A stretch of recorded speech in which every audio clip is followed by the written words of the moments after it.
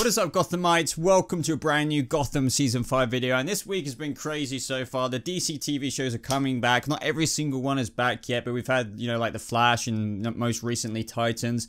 But Gotham isn't back, and it's not back for a while, so I thought I'd sort you out with everything. Well, the main things you might want to know. You might not know all of these things. I might miss something out, to be honest. But what I'm about to read out to you guys from my little notes I've taken down from all the information, well, not all the information, I'm sure I'm going to miss out some things, of what you probably want to know going into Gotham Season 5. Now, some of these may be spoilery to a degree for some of you, but in my mind, if the showrunners are ready for you to know this information, or, you know, divulge this to the audience and everything like that, then in my eyes, it's okay to know. But if you don't want to go in knowing anything, then I don't recommend watching this video, but at the same time, it's not a big deal. Now, I don't want to overhype this, but I am seriously surprised with some of the stuff that I've written down here. Like, some of the stuff we've learned is really kind of big. Whether you're a freaking Oswald fan, like seriously, Riddler fan, want to know about the time jump, the Batsuit, everything like that, this video is for you. So I'm going to go ahead and get straight into this video, guys, but if you want to stay more up to date with more stuff like this, why not subscribe to the channel if you're brand new, and if you aren't brand new, or if you are brand new, why not hit that like button to show your support for more videos just like this. So there are probably some things you're familiar about and that I have spoken about already, like the 10-year time jump. There will be no ventriloquist, but because they couldn't fit it in, but there will be little Easter eggy teases throughout the season. But what's the next thing that we need to know and really talk about here? So the 10-year time jump, apparently, according to John Stevens, he teased that it would, quite literally, the actors will be kept the same. So David Mazouz will be playing Batman. Cameron Bickendova will be playing Selina Kyle still. All of this information, by the way, brackets, close brackets, is from like the, you know, press room where like loads of other people went in there and asked, you know, all the actors questions, John Stevens questions and stuff like that. And he did say, that's the plan. Yes, I actually, you know, even have like an aging machine, blah, blah, blah. He made a little joke there. But that is the plan. Now, some people were saying like, oh yeah, but Cameron Bickendova talked about, you know, another actress playing Catwoman or something like that. But the question she was asked there is like, you know, since this will be a 10-year time jump, and if another show came off from the universe that will be in, you know, 10 years later in that final episode, who would she like to be? Has she got an actress in mind for who could play her version of Gotham, Selina Kyle? She said yes, but she didn't want to say too much. Now everyone's kind of looking into this, but, you know, the showrunner did say the plan is to keep the actors, you know, who have been playing these roles as the same characters in the 10-year time jump, like a 28-year-old Bruce Wayne, but still David Mazouz. Now, think of that how you will. You may be like, oh my god, how are they going to do this? I will stick to my guns on the fact that they will do this, because just out of loyalty for the cast, I do actually think, even though I am very apprehensive of it, that, you know, David Mazouz should fill those boots. Don't know how the heck they're going to do it, whether it's badass makeup. CGI is like seriously a lot of money, so I don't think that will be the route way of doing it. I did think, is there any cheap way of doing it? But that would look too bad.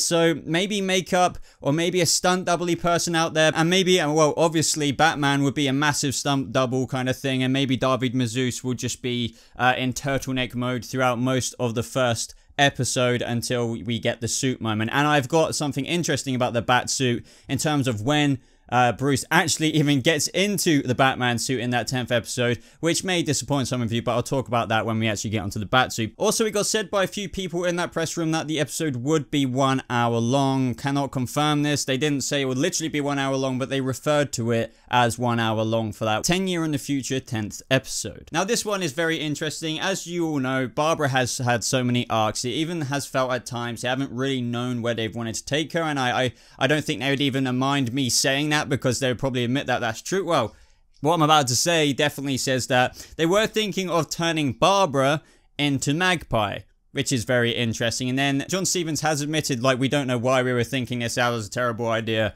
And he did acknowledge that she was also, for a brief period of time, they were thinking of turning her into Harley Quinn. To all those people who are saying, oh yeah, you said it should be Harley Quinn. Well, at the period of time in season 4, it looks like they actually were, when everyone, all the Gotham tubers like myself, were reporting on this, it was a thing. But yeah, they just kept scrapping what they were going to do with Barbara. She's always been a blank canvas for Gotham. And as we know, Magpie is actually coming this season, and I think she's being played by the stunt double who plays Echo. But yeah, Magpie's coming, not Barbara. Barbara is still someone else. something else in this latest season. Now, this is also one of the things that I've been asked about all the time throughout the couple of years or so I've been covering Gotham. You know, where is Condiment King coming? Do you think Condiment King was coming? Stevens did say that they have been pitching, or he's been pitching Condiment King for 5 years, but no luck, unfortunately. So Condiment King will not be in this 5th and final season.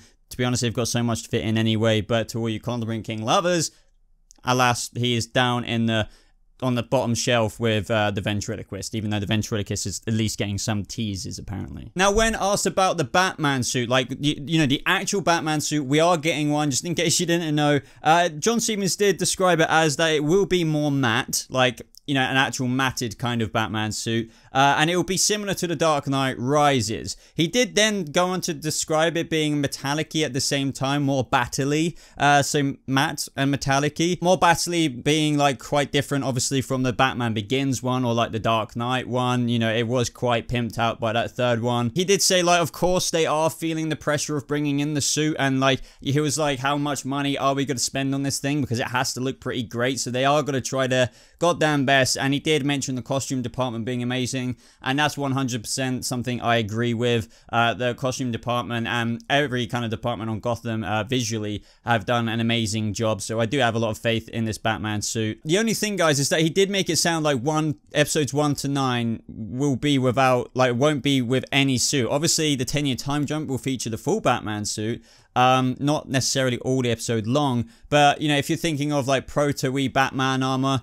it does sound like it might just be Bruce kind of looking a bit more, like, cool in his leather jacket and pants, you know, with a holster with his tranq gun in it and stuff like that. But he did say 1 to 9 is mainly about No Man's Land, and episode 10 is specifically so somebody can come along and put on a hat with pointy ears.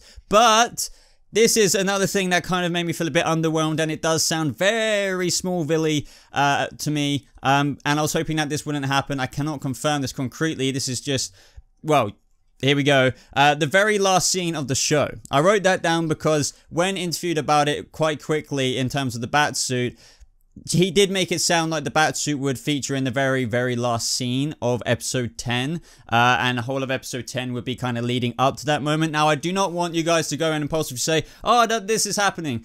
I will link the links down in the description to the interview so you can see the moment I'm saying for myself. So it might go along with the theory of what I was saying earlier. To everyone asking, including myself, how is David Mazouz, who's like 18 in real life, going to portray a 28-year-old hench-ass Bruce Wayne Batman in the actual Batman suit? Well, he might be in turtleneck mode throughout the episode and stuff like that. We'll be getting lots of other characters, don't forget, in that 1 hour episode. So, you know, we need to flesh out all those other things. So maybe, you know, the Batsuit will be saved for more or less the last scene. And that is how they can spend maybe quite a bit of money on making Bruce look kind of quite cool as an 18-year-old in a 28-year-old Bruce Wayne, you know, Batman in the Batman suit. Kind of actually makes sense when you think about it, and that is what was definitely inferred in that interview. But make of it what you will. I'm sure we will maybe see some combat. I hope we do. That, as I said, can be easily pulled off with a stunt double, and that can make you think, oh yeah, that's David Mazouz's Bruce Wayne. Cool. Oh look, you know, but it's not really him.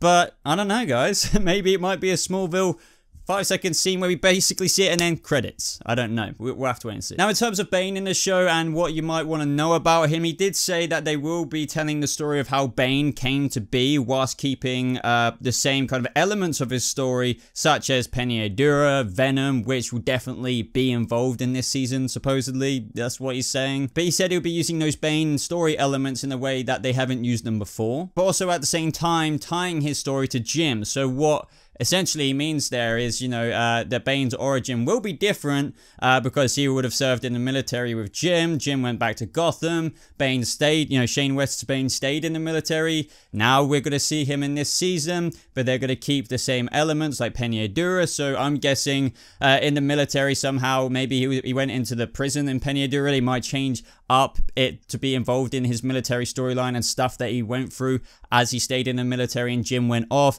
They'll be keeping him like venoming up this season and stuff like that. So yeah, I'm definitely down with that. And if you didn't know already, as we all know, if you're a kind of comic book fan of Bane and just a traditional, quite a famous, Batman storyline, is that Bane breaks the bat in terms of like breaking his back, and Gotham are doing a little flip with that in terms of how Alfred will have a little altercation with Shane West's Bane, and Alfred will get his back broken. So poor Alfred.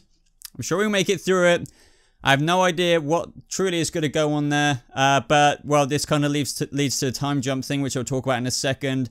But, yeah, I'm sure he'll be fine, because there's going to be a few time jumps. Well, I may as well talk about that now. There will be 3 time jumps. Now, what do you mean, Boba? Well, essentially, John Stevens said it like this. So there will be a time jump that starts at the very beginning of Gotham Season 5, which is actually set at the end of Episode 9, which is the end of No Man's Land. And then they'll cycle back, obviously, to the beginning, and then it will go from there on out. And then there'll be another time jump in the middle, and then naturally there'll be that 10-year time jump in the 1 hour, well, rumored 1 hour, well, you know what I mean, 10-year time jump in that 10th final episode. Now, his reasoning for this, and I can kind of completely agree, they've only got 10 episodes to fit all of this stuff that they kind of wanted to fit into quite a few more seasons, I'm guessing, into 10 episodes. So yeah, 3 time jumps. That sounds very interesting. We're going to see the end of No Man's Land right at the beginning of it, backtrack, time jump in the middle to another certain point, and then throughout there on out till we reach the end of episode 9